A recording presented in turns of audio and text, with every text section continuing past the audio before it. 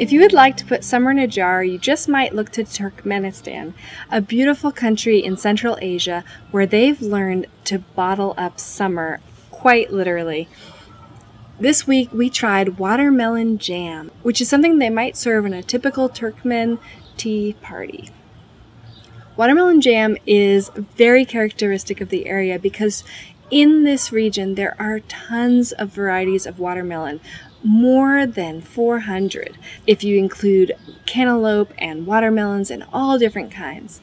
They even have a national holiday called Melon Day in Turkmenistan to celebrate the bounty of this amazing fruit.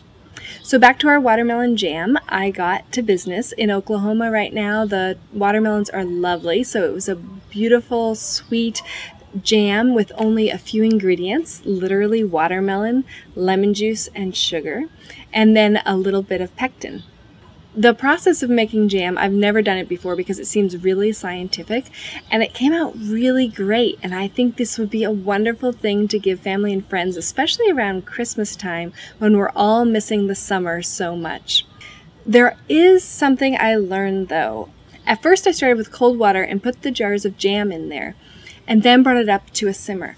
Well, that is not what you're supposed to do with jam, and if you actually cook pectin too long, the jam will break apart and it won't set unless it's in the refrigerator.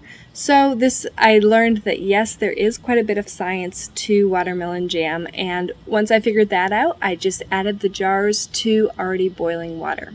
As for our tea, we had a lot of fun. We did it after a swim out at Lake Ulaga in Oklahoma, and we set up a bunch of typical things that you would have at a Central Asian tea party. Fruit, lots of fruit and nuts. So you could try apricots, grapes, plums. Those would all be really traditional, as would, of course, the melon.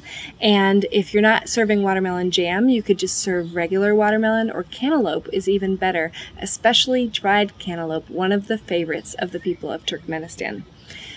After the fruit and nuts, then there's also the really sweet thing, whatever dessert it is you like. And we have a lot of recipes on Global Table Adventure that would work, especially the shak chak that we made way back when we cooked Kazakhstan,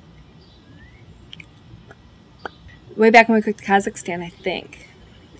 When we cooked other countries from this region. And that will definitely bring out the urge to drink up that tea.